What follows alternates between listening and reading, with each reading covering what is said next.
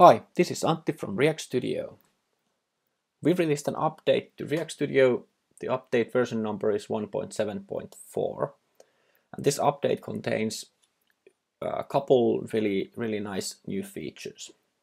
One is for that you are now capable of creating horizontal lists, and then another one is that you can change the component own state with the interaction. Previously you had to create a script for achieving this, so it's much easier now with the pre-made interaction. There's also mock-up image generator in datasheets, which is really handy when you are designing something, prototyping something. And then there's a bunch of minor UI improvements here and there, and a few bug fixes as well. For example, fixing the bug for having more than 5 datasheets and so on. So let's quickly go through what are the main new features. Here I have a new project. Let's call this my app update demo. And first, let's create horizontal list. For that, we need a datasheet. Maybe I'll call this arc. Let's call this buildings. And then here's the new mockup data for creating pictures. So I can just select architecture pictures, 600 pictures or 1000 pictures. There's also fashion pictures, food pictures, profile pictures. These are downloaded from unsplash.com. So let's add a few architecture pictures and maybe also some text mockup data. And here we have it. And let's go back to main screen and start building the list. I will add an image and one text element.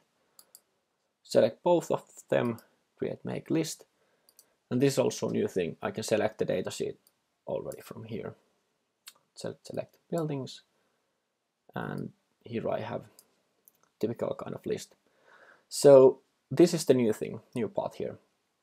You can select the list and grid settings. So by default it's vertical, but you can set it to be horizontal in narrow phone, wide phone. So you can have a grid in tablet or desktop size, and then horizontal list in mobile size if you need. But I will just keep all of these horizontal. So the list will be horizontal list on every screen size. And attach it from left and right. Maybe make it a little bit smaller like this. And edit a bit the list item then here. Maybe I'll add it 5 pixels from left and -5 pixels from right. And last I need to link the properties. So this will be the pick, obviously, and this will be the city, like this. And maybe I will add a grid spacer on below of the item. So there will be a small gap between the text and the bottom of this item. So let's go back to main screen, and here I have the horizontally scrollable list. Let's just open it in browser and see how it looks. And here we have the app running in a browser. I can just swipe it with the mouse like this, or with the phone I can just swipe it inside the container. So next, let's create the collapsible panel, which is basically it's a component changing component's own state. Let's call this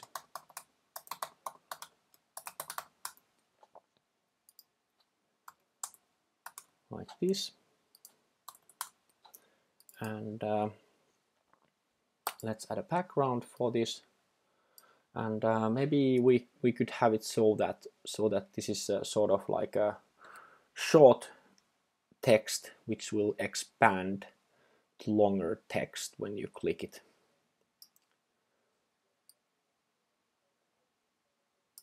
And now this is the component takes its height from the scroll flow. You can always change it from here, take height from layout flow, but we'll keep it as it is.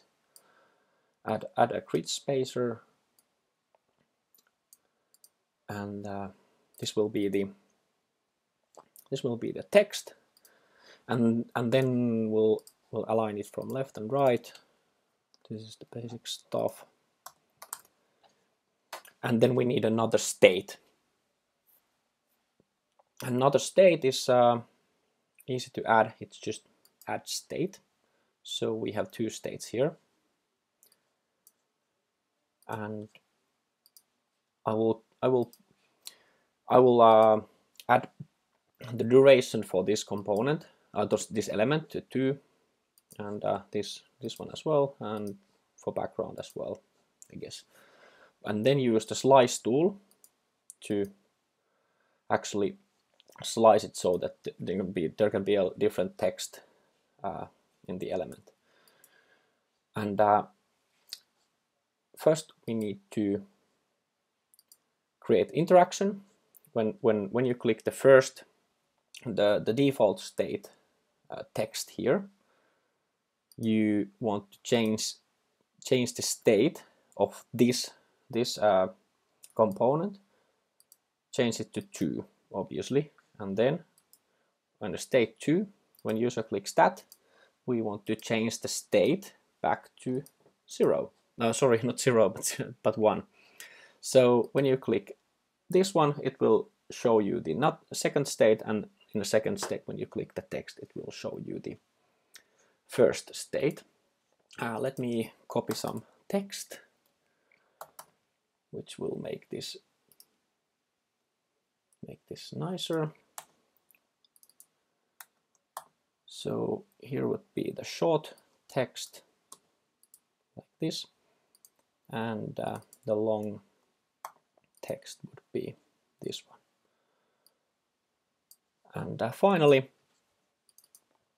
I can just drag this component on the screen.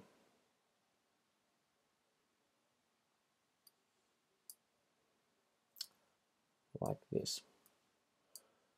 And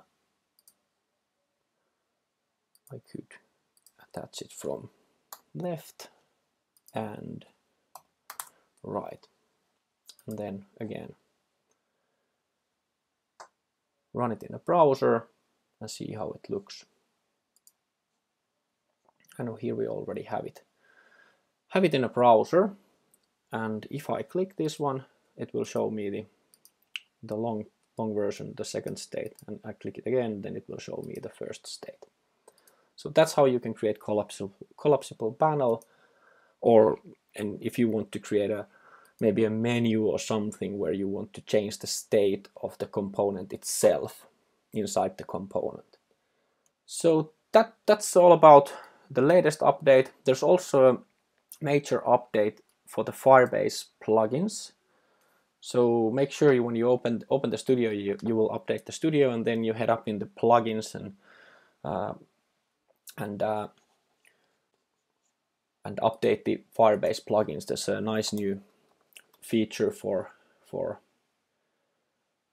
creating inquiries in Firebase now.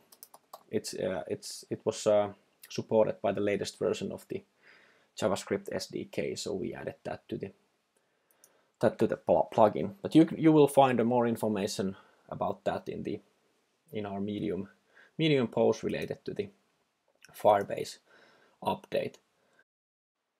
Thanks for watching the video, and see you next time.